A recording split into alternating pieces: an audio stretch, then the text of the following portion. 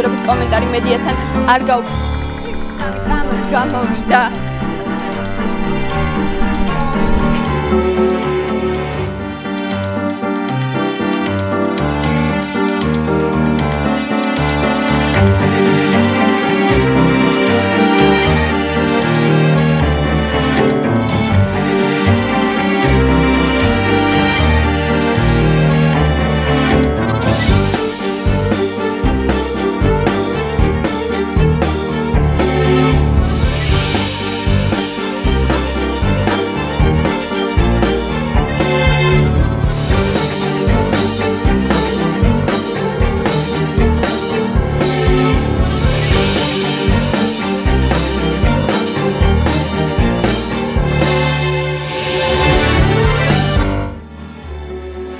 მოგესალმებით ძვირფასო მაყურებლებო, შუადღე ლაივი პირდაპირ ეთერშია. უნდა ვთქვათ, რომ საბედნიეროდ პირდაპირ ეთერშია, რადგან გამომდინარე იმ ვითარებიდან, რომელიც ეხლა ტელევიზიაში ხდება, დღეს გამთენიისას მოხდა გაუგებარი რამ და ჩვენი მთავარი სერვერი გაითიშა, საიდანაც მაუწყებლობს ტელევიზია, თუმცა ამ წუთებში IT-ის თანამშრომლები და ყველა ტექნიკოსები მუშაობენ იმისთვის, რომ აღადგინონ მაუწყებლობა. ამ შემთხვევაში ჯერ მხოლოდ ის სტუდია მაუწყებლობს, საიდანაც ჩვენ გავდივართ პირდაპირ ეთერში, თუმცა იმედი ვიქონიოთ, რომ პირველ საათზე საინფორმაციო გამოშვება პირველებიც გავა პირდაპირ ეთერში და გვეტყვიან უფრო დაზუსტებით რა მოხდა, ეს იყო კიბერთავდასხმა თუ რაიმე სხვა შემთხვევა. თუმცა ჩვენ, რადგან პირდაპირ ეთერში ვართ, გვინდა რომ თქვენთან ერთად გავაგრძელოთ ჩვენი გადაცემა და გესაუბროთ იმ თემებზე, რომელიც დღეისთვის მოვამზადეთ. ხო და ამ დროს, როცა ჩვენ პირდაპირ ეთერში ვიქნებით და ვართ და ძალიან ბედნიერი ვარ, რაღაცნაირად მოხერხდა ჩვენი ეთერში შემოსვლა, თუ ჩვენს რაიმე ინფორმაცია გვექნება და მოგვაწვდიან პროდიუსერები, ჩვენც შევეცდებით, რომ მოგაწოდოთ თქვენ. მოკლედ, ისევ და ისევ ჩვენი დღევანდელი საუბრის თემა არის COVID რეგულაციები, რომლებმაც არაერთი ბიზნესი დააზარალა და მათ შორის არის არესტორნო ბიზნესი, რომელიც ჯერ თავიდან საერთოდ დაკეტილი იყო, შემდეგ გაიხსნა, შემდეგ საათობრივი შეზღუდვები დაწესდა, დღესდღეობით ეს სექტორი მუშაობს მხოლოდ 10 საათამდე. გადმოწიეს კიდევ ერთი საათი. გადმოწიეს კიდევ ერთი საათი, თუმცა იქვე არის ძალიან ბევრი პრობლემა იმის გამო, რომ 10 კაცზე მეტი შეკრება არ შეიძლება.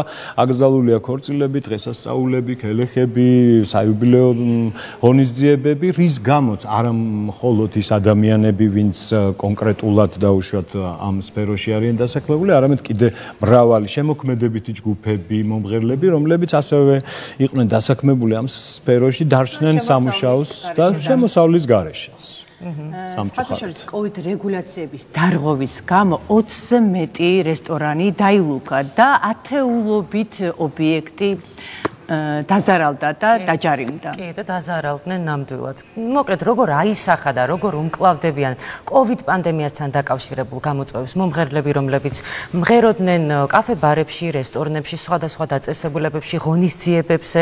აი, ამ ყველაფერთან დაკავშირებით ისაუბრებენ დღეს ჩვენი სტუმრები და ჩვენი პირველი სტუმარი იქნება ჩემთვის ძალიან საყვარელი და ძალიან მიხარია, იმიტომ რომ ეს არის არაჩვეულებრივი, უნიჭიერესი, პოზიტიური, ქარიზმატული ბობოქარი, არ ვიცი რა სიტყვებით შევამგო. კიდე გია სურამელაშვილი. მოგესალმებით გია, მოგესალმებით.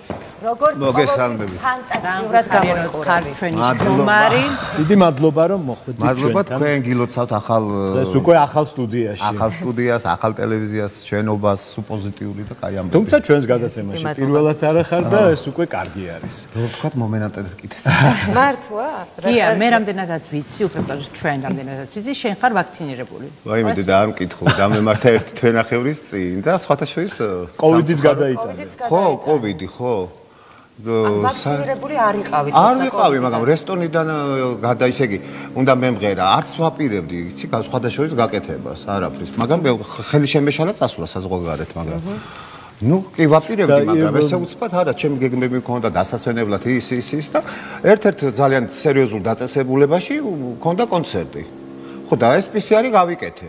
მაინც რა თვითონ გამიკეთეს რა, დასამალია კონცერტონიაში. თუ საიდუმლო არ არის რა ვაქცინაზე გააკეთე არჩევანი. მე Pfizer-ი გავიკეთე და უარყოფითი მომივიდა, მაგრამ ჩემს თანაშემწეს და ჩემს მძღოლს დაუდასტურდა.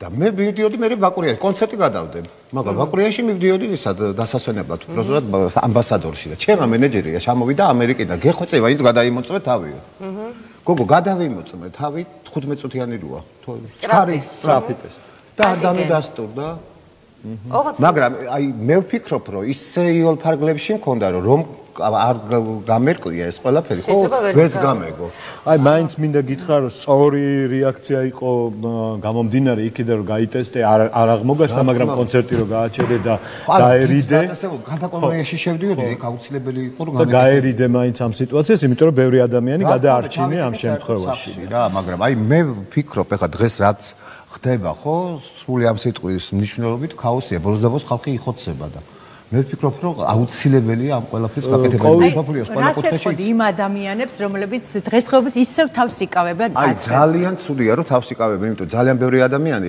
რომ სხვათა შორის კარგია რომ თქვენც დადეთ და სხვადასხვა ტელევიზიებმა ძალიან ბევრმა წერენ რომ აი თქვენი იმითიო თქვენ ისე გიყვართო თავიო და ისე რომ აი ეს მაინც როგორ გარისკეთო და ჩვენ მივდივართ და ვიკეთებთო ესე იგი ძალიან ბევრმა გაიკეთა ასე რომ გიყვართ თავი თქვენახევრის წინ ჯერ კიდევ არ იყავით ვაქცინირებული და საკმაოდ დიდი ფაიზერს ველოდებოდი რაღაცნაირად მინდოდა ფაიზერი ხო ნუ ესეც არის ახლა ამის არჩევანიც არსებობს კიდევ კარგი და შეგვიძლია რომ ავარჩიოთ რომელი ვაქცინით ავიცრათ თუმცა მე მაინც ვფიქრობ რომ ყველა ადამიანი უნდა აუცილებელია ნამდვილად აუცილებელია ჯერ ერთი ყველანაირად ფსიქოლოგიურად რა ოჯახი დამენგრა მგონი ამდენი ნევროზით და ამ ყველაფრით მოლოდინში და ნერვიულობაში. ხო, ამ ყველაფერი ამისთანა გასტროლები, ამ ხელაფული დავკარგე, ეს ყველაფერი ფსიქოლოგიურად ძალიან იმოქმედა, მაგრამ თუ ამაში ვხედავთ საშუალებას, რომ არ დავიხოცოთ ხალხო, აუცილებლად უნდა გაიკეთოთ.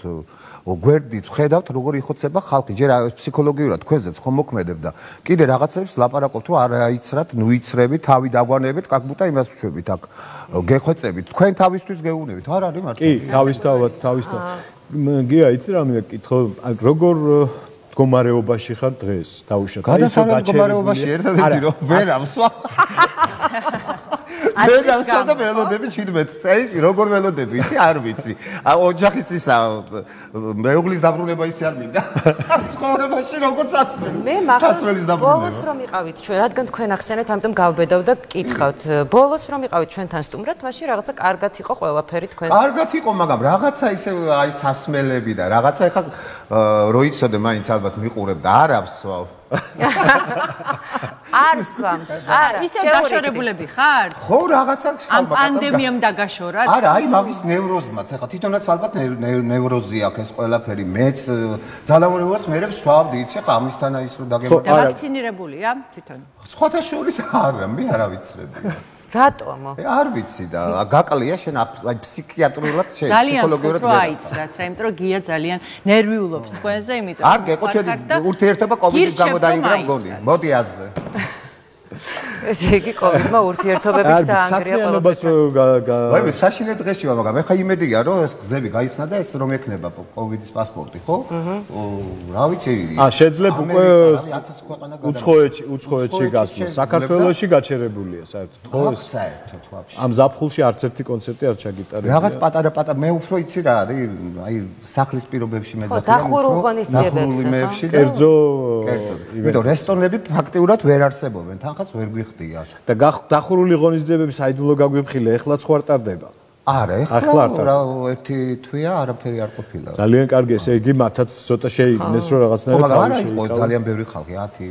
თუმცა ძალიან რთული არის, წარმომიდგენი ახლა მომღერლისთვის, მოცეკვავისთვის, შემოქმედი ადამიანისთვის, რომელიც შემოსავლის წყარო არის. მე კიდე ესე სერიოზულად არ უყურებდი, იცით, აი პირბადებსაც არ ვატარებდი. არ ვატარებდი, ისე აი არ ვიცი რა რისკებზე. და ეხლა როცა უკვე ვაქცინირებული ხარ? ეხლაც არ შემილია ნევროზი მაქვს და ეხლა რომ გავიკეთე ისა ნევსი ის მომეცა და ახარ ვიკეთებ. მაინც 10-ს დავდივარ. ფაქტიურად მეშინია, იმიტომ ძალიან ბევრი რო იტყუები და დაეთრევით ქუჩებში. მოეშვით ამ სიარულს და ნუ სხვებს საფრთხეს ნუ უქმნით. და პირბადე აუცილებლად საჭიროა. პირბადე აუცილებლად, პირბადე მაინც გაიკეთეთ. ექიმების რეკომენდაციით პირბადე აუცილებელია და თან უნდა იქონიოთ ყოველთვის. ხო, თქვენ გაგიმართლათ რომ მარტივ ფორმაში შეხვდათ ვირუსი, მაგრამ ღმერთმა დაიფაროს ყოფილა შემთხვევები, როცა მეორედ ემართებათ კოვიდი, აი მან ძალიან საშიშია. მაინც პირბადე ჩემი რჩევა იქნება. არსად არ გავდივარ და როცა ისეთ ხალხმრავალ სიტუაციაში გავარ, რა თქმა უნდა გავიკეთებ აუცილებლად. ხო, რა თქმა უნდა. გია, რა მოლოდინი გაქვს, როდის წარდგები მაყურებლის წინაშე? ვაიმე, ასე არა ვარ, ვაფშე, რო გითხრათ, ეხლა იმედით ცხოვრობს ადამიანი, მაგრამ აი მე არ ვიცი ჩვენი მით უმეტეს ჩვენი შოუ ბიზნესი ხო ისედაც ვაფშე მე არ ვიცი და რქებით გაგქონდა თავი და რას ვაკეთებდით მე არ ვიცი მე ჩემი მეგობრები ამერიკიდან ჩემი ისრაელიდან მარინაკაშიან და კეიდარი უამრავი მეგობრები რო არ ყოფილიყვნენ არ ვიცი მე ხალხი როგორ საზრდოებს ასე არა ვარ ხო ნუ ეხლა კი გვაქვს რაღაც დანაზოგებიც ქონდა ყველაფერი ქონდა და მე მივდიოდი საერთოდ საცხოვრებლად რამოდენიმე თვეები მანქანაც კი გავყიდე რო ეს ამბავი რომ მოხდა ხო და ეხლა წარმოიდგინეთ ფსიქოლოგიურად როგორი მოქმედებდა ჩემთან პლუს კიდე საყვარელ ადამიანთან აი ესეთი რაღაც დაგვაშორა და აი იცი რა ქნა ნერვიული სტრესი იმ დონეზე გაგვიძლიერდა და მე გამიგია რომ ბევრ ოჯახებში საერთოდ ძალიან ბევრ ოჯახებში მოხდა ესეთი რაღაცეები ხო და რა ვიცი იმედია რომ კი ამ კოვიდმა საერთოდ შეცვალა ჩვენი ცხოვრება მე მინდა ვთქვა და მე ესე ვფიქრობ რომ ცოტათი არ ვფიქრდებით იმაზე რომ იმდენად შეცვალა რომ ჩვენც უნდა შევიცვალოთ რაღაცა ცოტა სხვანაირად უნდა გადავეწყოთ იმიტომ რომ გამორიცხულია სხვანაირად გაგრძელდეს ხვალინდელი დღე თუნდაც ის რომ რაღაცები უნდა დავიცვათ მეტად გაუფრთხილდეთ ერთმანეთს მეტი ჰიგიენა დავიცვათ ვატაროთ ნიღბები ავიცრათ და ამის გარდა ალბათ აუცილებელია ხალხო აი რა ვიცი მოკლედ ახლა ჯერთი ჩვენ ახლა გიჟებს არ ვგევართ ხო რომ ვიცრებით და რომ ვაკეთებთ ამ ყველაფერს და თქვენი უსაფრთხოებისთვისაც და ჩვენი უსაფრთხოებისთვის და მე ვფიქრობ რომ აუცილებლად ამდენს რომ ვამბობთ და ამდენს ფაქტის სახეზეა ჩვენ თვითონაც ვიცრებით და ამიტომ თქვენი ოჯახებისთვის თქვენი მომავლისთვის თქვენი სიცოცხლე დგება საფრთხეში და მე ისე ვფიქრობ რომ ეს რეალური ის არის ხო ადამიანისთვის სოფლიოს ყველა კუთხეში იცრებიან და აქ რა ხდება ვერ ვგებულობ რატო ეშინიათ რატო ძალიან სერიოზულ ლანძღოლს იმიტომ რომ არსებობს სხვა აზრებიც და ის ხო იცი უარყოფითი აზრი უფრო მუშაობს ადამიანზე ვიდრე დადებითი აზრი და საერთოდ უფრო უარყოფითს ეძებს ხოლმე ადამიანი სამწუხაროდ ესეთი თვისება აქვს ადამიანს თუმცა ჩვენი მოვალეობა სწორედ აქედან გამომდინარე დადგებიან მე მიხვდებიან ღმერთმა დაგიფაროთ მაგრამ მაინც არ ვიცი და მგონია რომ ეს ჩვენი გადაცემები და თუნდაც თქვენი მოსვლი დღეს ჩვენს ეთერში იმიტომ რომ უამრავი მსმენელი გყავს და უამრავი თაყვანისმცემელი გყავს და დარწმუნებული ვარ რომ ძალიან კარგი გამოხმაურება ჰქონდა ჩემს ამ ნემსის გაკეთებას და ძალიან ბევრი პირადად რომ აი ბატონო გია და აი თქვენი იმითი მე ძალიან მესიამოვნდა რომ ახლა თქვენ მაგალითი ხართ რომ ძალიან ბევრი უამრავი მით უმეტეს როცა წინააღმდეგობა ჰქონდა მანამდე და შემდეგ უკვე მიხვდი რომ უნდა გაგეკეთებინათ ეს არანაირად აი საერთოდ დღეში 60 კონცერტზე შევდიოდი ხალხო რესტორნებში საერთოდ არანაირი ის არ მქონდა იცი შიში და ის და სხვადასხვა ის გამიმართლა მაგრამ რო არ ველოდი საერთოდ და ვაფშე ისე ხალხმრავალ სიტუაციებში აღარ დავდიოდი მაშინ აღმომაჩნდა ხვდებით ხო და ეს ვერაგი საშინელი რაღაცა ჯანდაბა და სიკვდილი ამ კორონას აუცილებლად აი აუცილებლად სახლის კარებზე უნდა მოგივიდეთ ხალხო რა ვიცი მე გირჩევთ რომ ეს გააკეთოთ აუცილებლად და წინა ლოკდაუნის შემთხვევაში რა ხდებოდა იმ მომღერლების შემთხვევაში ვინც აი თქვა კაფეში რესტორანში მღეროდა და გაუჩერდათ ყველანაირი სამუშაო აი აზრზე არა ვარ მე ეს ადამიანები ხა კაი მე ხა გავიგე რომ მყავს რაღაც და საოცარი კარგი ღმერთს მადლობა რომ ესეთი კარგი მეგობრები და ახლობლები მყავს და რაღაც მე არც მიგძნია მატერიალურად არანაირი ის იმიტომ რომ ახლა სადღაც 20-30 დოლარებზეა ლაპარაკი გადამედო იტალია ამერიკა ისრაელი ბელგია ამ სერიოზული კონცერტები გადამედო და ну რა ვიცი ღმერთის მადლით და ჩემი მეგობრებთან ხარ ხოლმე გასტროლებში კი რა თქმა უნდა მე აქ მოგლა ვერ შეინახავ ახლა მე პირდაპირ ვიტყვი აქ როგორ შეინახავ თავს ახლა რესტორნებში პროსტა ახლა და იღლები ადამიანს სახში ჯდობით და რაღაცა და იმ თანხასაც ძალიან სერიოზულს მიხდიან ყველას ვერ შეუძლია ეს ხო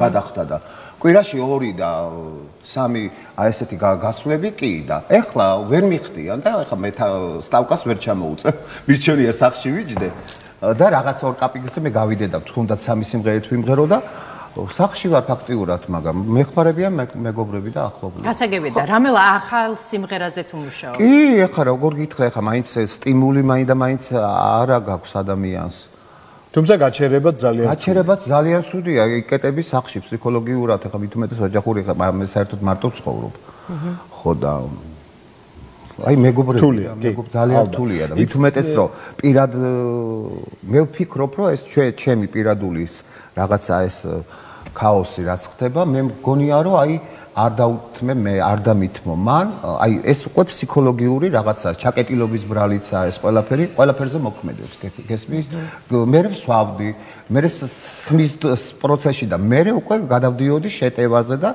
აგრესიაზე ხვდები ამ ნერვებს სასმელში მავშებოდი და დავზარალდით მე და ის ფაქტ და ეხლა ისიც ერთი კითხვა მაქვს კიდევ რომ თუ გაქვს ინფორმაცია დავუშვით იმ ქვეყნებში სადაც აპირებდიან დადიხარ ხოლმე ზოგადად საგასტროლოდ იქ როგორი მდგომარეობა მუშაობენ ძალიან კარგი მდგომარეობა ისე თუ ესე მუშაობაცაა და თითქმის ყველგან აიცრა ხალხი და ასე შემდეგ და მაგალითს აიღეთ ხალხო გაიკეთეთ ეს ვაქცინა რომ და მუშაობს ხო იქ ეს კლუბები რესტორნები და საკონცერტო და ხა ძალიან იადავარდით არ არის მოფენილი მაგრამ რესტორნებში უშვებენ უკვე პასპორტით თუ არა ხარ აცრილი რა თქმა უნდა როგორც აქ ხო არა იცერი რომ გასტროლებზე წახვიდეს არა ისედაც მეშინოდა გოგოლა მეშინოდა მე შეიძლება ჩემ თავის არ მეშინოდეს ახლა რაღაცნა როგორც აქამდე ვიყავი მაგრამ ის ვიღაცები მალავენ ეხლა ვერ წარმოვიდგენდი იცი ეხლა საიდანაც ავიკიდე ეს მე 15 კაციან სუფრაზე რესტორანში დაბადების დღეზე ვიღაცამ დამალა მე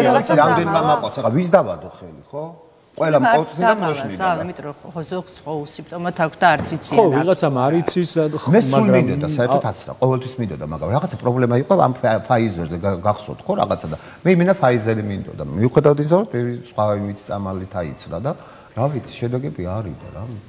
ხომ არ აპირებთ გასტროლზე წასვლას უახლოეს როგორ არ ვაპირებ?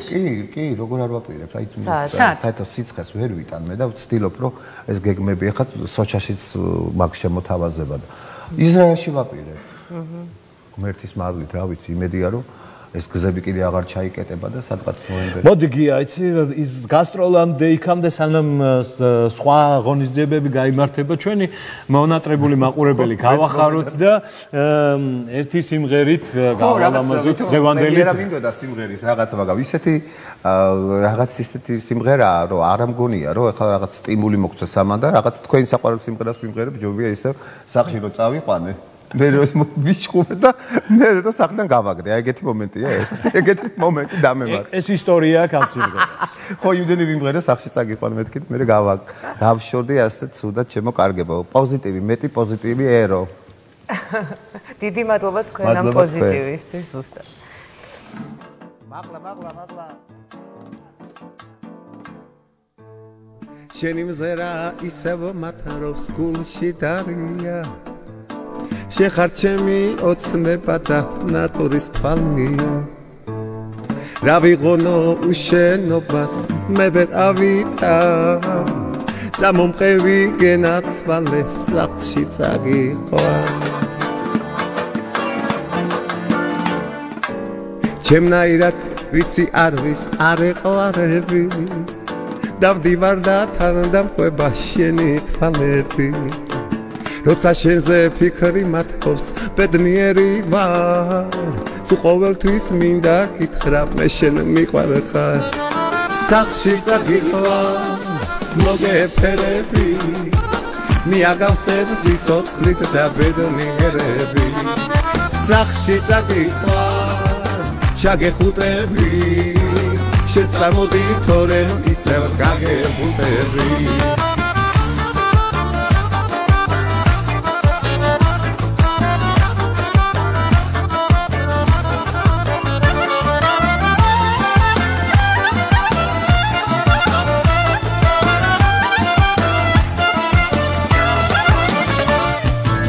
შენ გიმღერის ჩემი გული შეყავარებული შენი ეშხით შენზე ფიქრით გადარეული მენატრები დღე და ღამეა არავის არ ენატრები შენზე ძალია სახლში წაგიხვა მოგეფერები მიაგავსებ სიცოცხლით და ბედნიერები სახლში წაგიხვა ჩაგეხუტები შენ წამოდი თორემ ისევ გაგეხუტები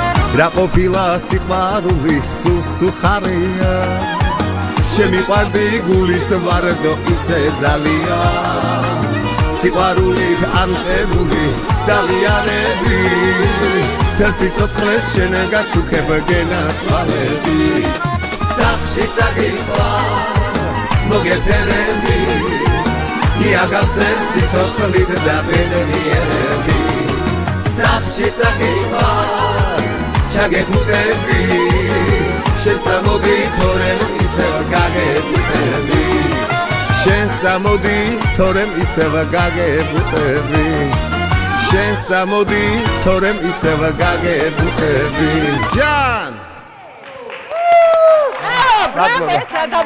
ეს საიდან მომწია აქ ეს მე შემოგძარცვეთ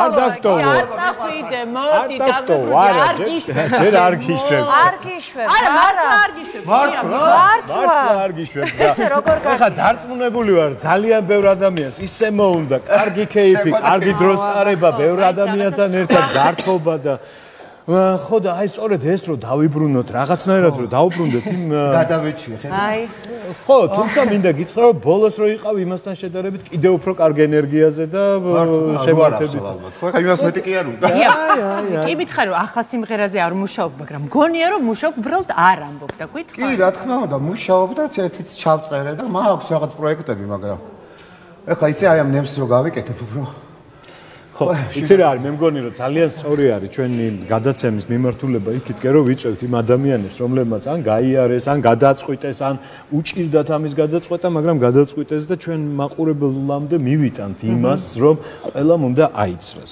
ხოდი კიდევ ერთი სტუმარი შემოვიწევთ. შეიძლება სანამ სტუმარს შემოვიწევთ რაღაც თქვა. მინდა აღნიშნო. მე თქვა არ თქვა მეთქი ახლა. არა, არ თქვა. არა, ესეთი რამე უნდა თქვა, რომ აუცილებლად დამეთანხმებით დარწმუნებული. ის რომ ჩვენ აი ესე კომფორტულად შედვართ, ესეთი ფერადია ჩვენი ავეჯი და ესეთი რბილი და ფუმფულა, ეს არის ავეჯის კომპანია ლივას დამსახურება. ლივას დამსახურება. რა თქმა უნდა, მადლობა ლივას, რომელიც მე რომ მეამაყება, ყოველთვის ეს არის ქართული წარმოება, 10 წლიანი გამოცდილება აქვს. ერთი წუთი არ დამთავრებია და ყველაფერი 10 წლიანი გამოცდილება აქვს, რაც ნუ რა თქმა უნდა ხარისხის გარანტიას გვაძლევს და თუ რაიმე ავეჯი გსურთ, ან თქვენი დიზაინით გსურთ, რომ მოიფიქროთ რაღაცა შეარჩიოთ და შემდეგ ისინი დაგიმზადებენ, მოკლედ მიაკითხეთ ლივას და რაც მთავარია ძალიან ხელმისაწვდომ ფასებში დაგიმზადებენ ავეჯს. გია მე მგონი თვალი დაადგა, ხელის გადაუსვა და მოსინჯა როგორი ხარისხის იყო და ნამდვილად ხარისხიანია. მოდი ახლა მოვიწევთ ლიკა დოლიძე. შოუგიზის ერთ-ერთი წარმომადგენელი მობზანდი ლიკა დიდი მადლობა ლიკა დოლიძე ასევე ალბათ მონატრებული მაყურებელი ისეთი განწყობა შემოიტანა გიამ აი ვიდექი და ძალიან მიხარია მე პირველად ვარ თქვენთან დიდი მადლობა და რა ვიცი წარმატებულ სეზონს გისურვებთ დიდი მადლობა მოგესალმებით ჩვენს და დიდი მადლობა რომ მობზანდით და ხართ ჩვენი გადაცემის სტუმარი ერთ-ერთი წარმომადგენელი შოუ ბიზნესის რომელიც ასევე ალბათ ძალიან ბევრი პრობლემებისა და პრობლემების წინაშე დადგეს გამო რომ დღეს ასეთი ვითარებაა ჩვენს ქვეყანაში მსოფლიოში ზოგადად რთული ვითარებაა მაგრამ ძალიან ბევრი რამე არის ჩვენ თავზე დამოკიდებული აი თქვენ რა სიტყოდით რა გამოცდილება გაქვთ ამ კოვიდთან დაკავშირებით იცით ნუ როგორი მდგომარეობაც არის მოგვიხსენება მე ხა ახალს ვერაფერს ვერ ვიტყვი ну ჩვენ ხელოვან ხალხს მომღერლებს ძალიან გაგვიჭირდა მარტო ჩვენ კი არა ზოგადად სოფლიოს გაუჭირდა ხანდახან მგონია რომ გაჩერებულია დედამიწა და არაფერი ხო აი არაფერი არ ხდება მაგრამ მე ძალიან ოპტიმისტი ვარ და იმედი მაქვს რომ მომავალში ყველაფერი კარგად იქნება და მართლაც აი ეს ჯოჯოხეთი დედამიწაზე უნდა დასრულდეს აუცილებლად უნდა დასრულდეს და ეხლა ზოგი იტყვის ეხლა მართალია რომ აი რა გემღერებათ როდესაც ქვეყანაში ასეთი სიტუაცია ან რა გეცეკვევათ მაგრამ მართლა ჩვენი საქმე ეს არის ეს აქ ხო მეორე მხარეა ეს არის ჩვენი პროფესია ჩვენს ყავს ოჯახები რითიცაც ვარჩენთ მე მყავს მაგალითად მეგობრები ჩემი კოლეგები რომელთაც სხვა მეტი შემოსავალი არ გააჩნიათ და მე გამიმართლა კარგი მეუღლე მყავს ძლიერი საყრდენი კედელი მაგრამ ყველა ხო არ არის ესე არა ყველას პრობლემები აქვს და მართლა არ მომწონს იმიტომ რომ ერთ-ერთი არა ბევრი ადამიანებს გამხნევება ჭირდება. ხო, მაგრამ ამ შეძახილი ჭირდება, გვერდში დგომა ჭირდება, დღეს უამრავი ადამიანი ძალიან განწყობა ჭირდება. ეხლა ნამდვილად არ გვაქვს. ჩემი ცოტა გადაუხვა. მე როცა ცუდ ხასიათზე ვარ, ყოველთვის ვღერი ვარ ხოლმე და რაღაცა გამოვდივარ იმ რაღაცა. მაგრამ ნუ მასა ხო მაინც ამბობს რომ აი ასე მდგომარეობა. ისიც უნდა აღვნიშნოთ, რომ ყველაზე ვერაგი რაც აქ ამ დაავადებას, ეს არის რომ სწორედ ხასიათზე ნერვულ სისტემას უწყავს საკუთარ გამოცდილებას და ხო, ასეთ ადამიანებს მე მგონი და ამ მდგომარეობაში ყოფ ადამიანებს პირიქით სიცოცხლის და სურვილი უნდა მივცეთ და ყალინდელი დღის იმედი. არის შეცვლილი, ნუ მე მესმის რა თქმა უნდა და მე თვითონ კოვიდ გადატანილი ვარ, ახალი ასე ქვია, მაგრამ არ ვიყავი არა, არ ვიყავი, მაგრამ ეს იმას არ ნიშნავს, რადგან ბევრი მაქვს ანტისხეული ჩემს ორგანიზმმა, ძალიან ბევრი გამოიმუშავა, მაგრამ ეს იმას არ ნიშნავს, რომ ხელმეორედ არ დაინფიცირდები, ან არ დავინფიცირდები. ამიტომ აუცილებლად ვაპირებ ამას ისე, რომ წყალიც არ გაუვა. ჩემი ნახევარი ოჯახის წევრი უკვე ყველა აცრილი არის და მეც უახლოეს მომავალში რა თქმა უნდა ვაპირებ. რამდენად რთულად გადავახეთ? იცით რა არის, მაინც ჩვენ ითვლება, რომ შედარებით მსუბუქი ფორმა იყო, მაგრამ ყოველთვის ვამბობ, რომ არ ურჩევარ, არავის არ უნდა შეხვდეს ეს დაავადება ძალიან აი საშინელი მართლა ვერაგი არა იცი რა შეიძლება ფიქრობ რომ მსუბუქია მაგრამ სინამდვილეში მაინც არ ითვლება ეს მსუბუქი ფორმა განსაკუთრებით ეს პოსტკოვიდური პერიოდი არის საშინელება ისეთ ცუდ რაღაცებს ტოვებ მე ადამიანებს რომლებიც დღესდღეობით ისევ და ისევ ფიქრობენ ჯერ პირველ რიგში იმას ვეტყოდი რომ ძალიან ბევრი ადამიანი არის და ხვდება რომ ამბობენ რომ აი ზოგს საერთოდ არ ჯერა ამ ხალხმა ამ ვირუსის არსებობის დღემდე და პირველ რიგში ის რომ მე ვფიქრობ რომ მაინც თითოეულმა ჩვენთაგანმა ჩვენი წილი პასუხისმგებლობა საკუთარ თავზე უნდა ავიღოთ, ხო? გარდა იმისა, რომ საკუთარ თავს უფრთხილდებით, ჩვენ გარშემო მყოფებს, შვილებს, ოჯახს და ასე შემდეგ და ამიტომ ერთად უნდა შევძლოთ ის რომ დავამარცხოთ ეს ვირუსი და დაუბრუნდეთ იმ ცხოვრებას, რაც იყო. იმიტომ რომ ხო ვამბობ, აი თქვი კიდევაც რომ აი ხანდახან გონია რომ აღარ დაბრუნდება ეს აი რა კარგად ყოფილვართ 2 წლის წინ, მემორებს რო აგდებს და ძალიან და ამიტომ ერთად თუ ვერ შევძელით ეს არ დამთავრდება ეს არასდროს და ამიტომ მე ხა ვერ ვიტყვი რომ მოგიწოდებთ, არა, არ მოგიწოდებთ, გთხოვთ უბრალოდ რომ გადავარჩინოთ, გადავრჩეთ და დაუბრუნდეთ იმ ძველ ცხოვრებას. თავისთავად ჩვენი გადაცემა არ არის იქითკენ მიმართული, არა, ყველა ინდივიდუალურია, ყველა თავისთავად დაუშვათ ერთმა რაღაცა, არც იმაზე არ საუბრობთ, რომ რატო დაიკეტა და რატო არის შეზღუდული ხალხმრავალი შეფირიქით. დღეს უნდა შეიზღუდოს და თავისთავად უნდა დაუფრთხილდეთ რაღაც პერიოდი. უნდა ავიცვათ. ამით ცხოვრობ უკაცრავად გაგაწყვეტინე. ხო, ამით ცხოვრობენ ეს ადამიანები და ამისთვის ზუსტად ეს არის ვაქცინაცია. ჩვენც რომ ავიცრათ ხალხო, თქვენ ვერ შეგეძლებათ მოსვლა იმ ადგილებში, სადაც მღერი ვართ. თქვენ თვითონ გექნება დისკომფორტი. წარმოიდგინეთ, რომ რაღაცა დაიწყება ღმერთის მადლით, რომ ისევ დავიწყოთ ეს ყველაფერი კალაპოტში ჩადგეს, მაგრამ თქვენ ფაქტიურად ვერ მოხვალთ კონცერტებზე, ხო მართალია? ვერ მოხვალთ რესტორნებში, ვეღარ აღნიშნავთ ისე კარგად დაბადების დღეს, ასე ყველაფერი წარმოიდგინეთ, რომ ჩაიკეტებით სახლში და რა უნდა არაფერი პრობლემა რა გაიკეთეთ ეს თემს. ხო. არა, იცი რა არის, მე იმას ვფიქრობ, რომ ჩვენი ლუკმაპურიც იმაშება, ხო? რესტორნები დაკეტილია ყველაფერი. კი, უამრავი ადამიანი, ყველანი ერთმანეთზე ვართ გადაბმულები, მოდი ესე ვთქვათ რა. ხო, ამ ქვეყანაში ყოველ შემთხვევაში ყველანაირი ის ადამიანი, რომელიც აქტიურია, რომელსაც თავის პროფესია გააჩნია, ყველაფერი არის ერთმანეთზე მიბმული, დაწყებული და უშუალოდ. აი, დღესაც ვერ გავდიოდით ტელეეთერში, იმიტომ რომ სერვერი დაზიანდა. ანუ ის ადამიანები, ვინც ახლა ამაზე მუშაობენ, ტექნიკოსები, ყველანაირად ხო, ასე რომ ძალიან ბევრი სირთულეები გვხდება ყოველდღიურობაში და ფიქრობ, რომ მეტად არ უნდა გავირთულოთ ჩვენი ცხოვრება და ცოტათი გაუადვილოთ ერთმანეთს ცხოვრება, რადგან ერთმანეთის გვერდში დგომით, ერთმანეთის გატანით გავიტანთ მთლიანად ლელოს და ქვეყანას. ნამდვილად. ლიკა, მოდით თქვენი მოსმენელიც გავახაროთ დღეს და სიამოვნებით მე ასე ვთქვათ სიმღერის პრემიერით ვარ, ანუ თქვენ გადაცემაში შედგება სიმღერის პრემიერა და ორ სიტყვას ვიტყვი სანამ დაწყდეს ეს რუსა მორჩილაძის ჩვენი უსაყვარლესი უმაგრესი დიდი სიყვარული სიმღერა ერთი წელია სიმღერა დამიწეს თმებით გითხრა ჩაწერილია. თითქმის 1 წელია, მაგრამ ნუ აი სამწუხაროდ ვერ მოხერხდა და ჩემ რუსას დიდი მადლობა. მადლობა ირინა სანიკიძეს და ირინასაც დიდი ბრავო რეკორდს. კიდევ ძალიან დიდი მადლობა ალეკო ბერძენიშვილს და ჩვენი სიმღერით გავახსნევთ ის ადამიანები, ვინც დღეს ებრძვიან ამ საშინელ ვირუსს. სიამოვნებით. მადლობთ.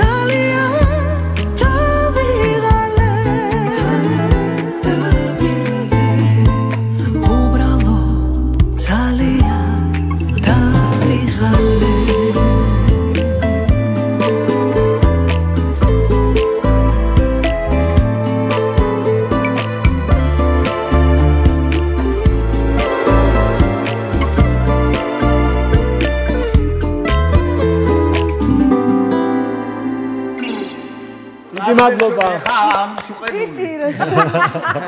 შენ გასაგონად ვამბობ, დაულო შენ. მაინც სათავისოდ, ყველა სიმღერა სათავისოდ იყენებს.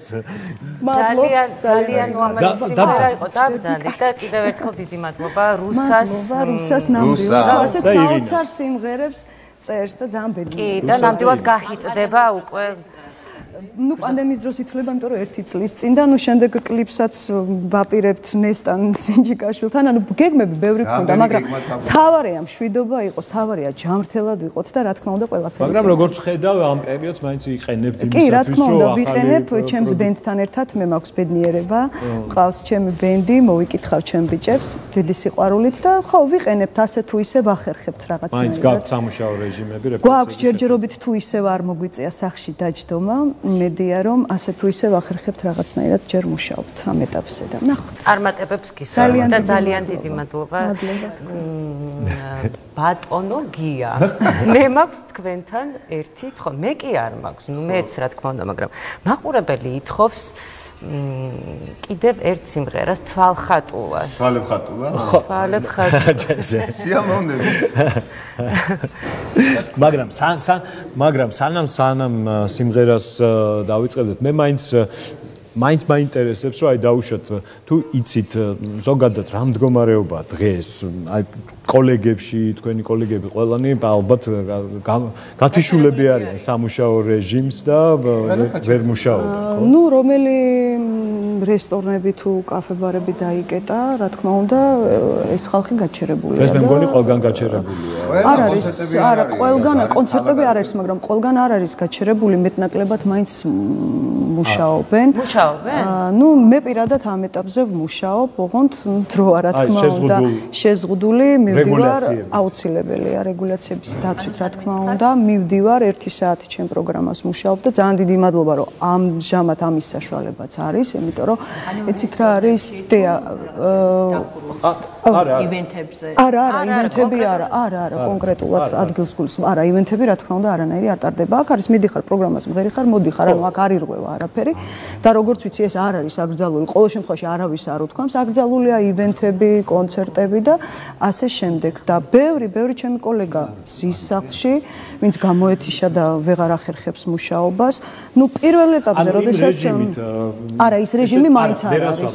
იმ რეგულაციების რეჟიმით მაინც შესაძლებელია, რა თქმა უნდა, შესაძლებელია, თუ კი გარკვეულ, ანუ რესტორანია თუ რაც იქნება, ხო, დაშვებული და არის რეგულაცია ყველანაირი დაცული. კი, მიდის მომღერალი. თუმცა მე დახურულ ივენთებზე უნდა ავღრიშო, იმიტომ ვთქვი, რომ მე გამიგია, რომ დახურულ ივენთებზე, ну სასაკურველია რაღაცა გარკვეული რამოდენიმე ადამიანი იკრიბებიან და მოყავთ მომღერლები. ხო, ეს არ ვიცი.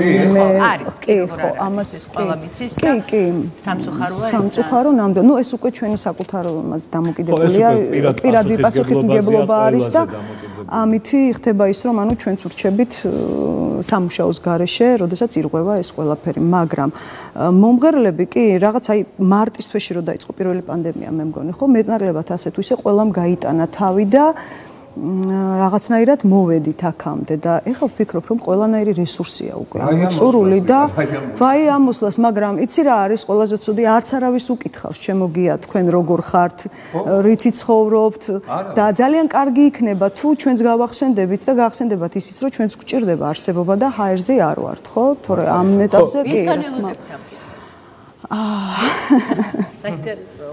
რა ვიცი, აბა ვისგან უნდა ველოდოთ ამ ის აღარ ვიცი და ვინ არის პასუხისმგებელი იმაზე, მაგრამ და ამიტომ ისევ ჩვენ თვითონ მივხედოთ ხალხს, ეს აუცილებელი ვაქცინა თუ რაც ქვია მაგას და ჩვენ თავშიც ვიქნებით დარწმუნებულები, თქვენც იქნებით დარწმუნებულები და რაღაცა სიცოცხლე შეემატება ჩვენ ცხოვრებას ყოველდღიურს, იმიტომ რომ ნამეთ ძალიან დასტრესილები ვართ. დასტრესულები ვართ ყველა. კი, ნამდვილად. იმიტომ რომ მე თუ გავიკეთებ, უკვე შენი მეშინია. იმისი მეშინია. ლიკა, მომავალ გეგმებზე რომ გითხრათ, რას გეგმავთ, ან თუ გეგმავთ? კი, რა თქმა უნდა, გეგმა სულ არის. თქვენ ხომ არ აპირებთ გასტროლზე წასვლას? ლიკა, მე არ ვიცოდი, აქ თუ ჩამოხვედით, მოსკოვში აღარა ხარ? არა, მე უკვე 4 წელია ჩამოვედი და დაუბრუნდი ჩემს სამშობლოს. საბედნიერო და ძალიან მიხარია, რა თქმა უნდა, ეს ამბავი. გასტროლზე არის კი იყო შემოთავაზებები, მაგრამ ნახოთ აი როგორ ავიღოთ ეს პასპორტები, რომ დაგვიშვან და საზღვარზეც გაგვიშვან, აუცილებელია ეს. ბენდი, რაც შეეხება მყავს ბენდი, ბენდთან ერთად ვმუშაობ. გვინდა ალბომი ჩავწეროთ. გვინდა პატარა კონცერტი, აღარ ტარდება ეხა ივენთები, მაგრამ ოდესმე ხო ჩატარდება, წავდგე ჩემი მსმენელის წინაშე და გავახსენოთ ჩემი თავი, იმიტომ რომ გიამ აღნიშნა, რომ მე ძალიან ბევრი წელი ემიგრაციაში ვიყავი, 20 წელი არ ჩანდი და დაუბრუნდი ჩემს პროფესიას და კი და გავაგრძელე ისევ ჩემი საყვარელი საქმე და მიხარია. თუმცა მე მაინც ვფიქრობ იმაზე, რომ ძალიან ბევრი რამ შეცვალა ჩვენ ცხოვრების წესი შეგვიცვალა ამ ვირუსმა, ვერაგმა ვირუსმა უნდა ვთქვათ და იცი რა მე მგონი რომ მაინც ჩვენი ვალდებულებაც არის რაღაცებზე ვიფიქროთ, რომ ყველაფერი ისე აღარ იქნება როგორც იყო. ამიტომ უნდა ვიყოთ მზად იმისათვის, რომ რაღაც მოვერგოთ ჩვენს დღევანდელობას და დღევანდელ ცხოვრებას. ვფიქრობ, რომ ცოტა უკეთესად მაინც ვიქნებით და რაღაცა ისე არ ვიქნებით მართალია მე გეთანხმებით. მარტო ფსიქოლოგიურად ვეღარ ვიქნებით ისე, ანუ როგორც ვიყავით, რაღაცა ისე ეს 2 წელი ძალიან ცუდ მდგომარეობაში.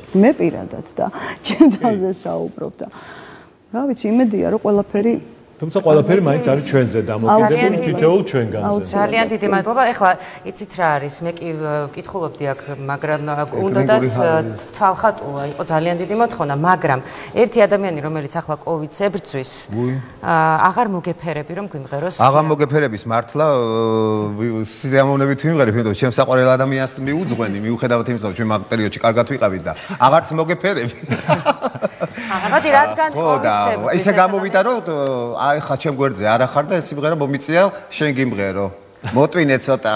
რადგან კოვიდს ებრძვის ეს ადამიანი ყველა იმ ადამიანს მიუძღვნათ ეს სიმღერა, რომელიც ახლა მალე გამოჯანმრთელებული ყავით და რომელიც საკუთარ თავს ებრძვის აიცნას თუ არ აიცნას. უნდა აიცნას. და გადავაწყოთ აღარ მოგეფერებით.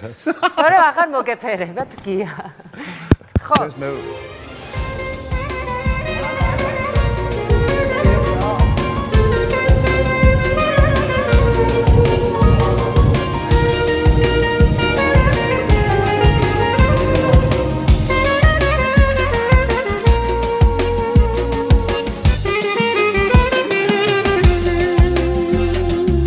სახსარება გადაოერთი ანედა ახლა მისმენდეს ღმერთი მიყარხარ მხოლოდ შენ ერთი შეხარ ჩემთვის ერთადერთი მიყარხარ მხოლოდ შენ ერთი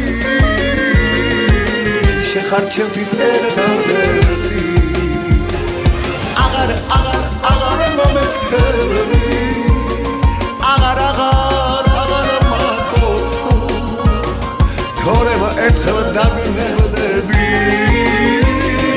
აღარ მოგიშვები აღარ მოგიშვები რატომ დამდობერა დაგიშაფე და არა გამწირე ცხოვრების მონა მინდა იცოდე ამ ქვეყანაზე არ შემიძლია უშენოდა ყოფნა მინდა იცოდე ამ ქვეყანაზე არ შემიძლია უშენოდა ყოფნა აღარ მომეფერები აღარ მაკოცო თორემ ერთხელ დაგნებდები აღარ მოგეშვები აღარ მოგეშვები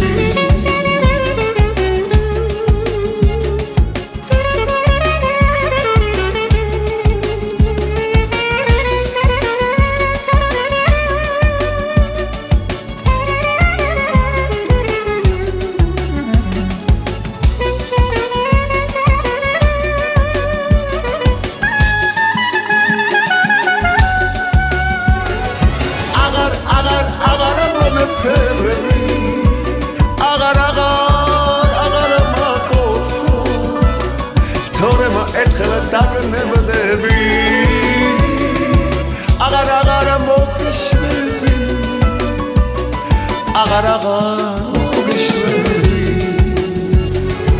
აღარ მომეფერები აღარ მაკოცო თორემ ერთხელ დაგნებდები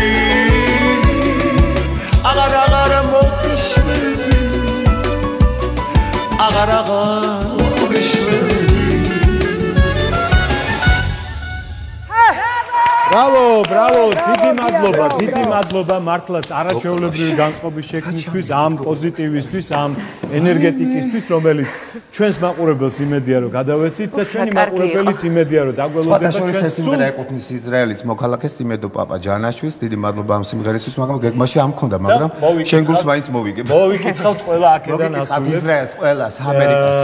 აქვე და ჩვენს მაყურებელს ვეთქვით რომ რეკლამის შემდეგ ძალიან მალე დაგიბრუნდებით, დაგველოდეთ. აღარ მოგეთ